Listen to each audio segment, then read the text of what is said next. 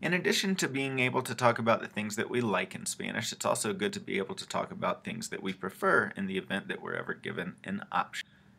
So, as you already know, if I ask you, ¿Te gusta la motocicleta? You can always say si me gusta or no, no me gusta, meaning yes, I like it or no, I don't like it.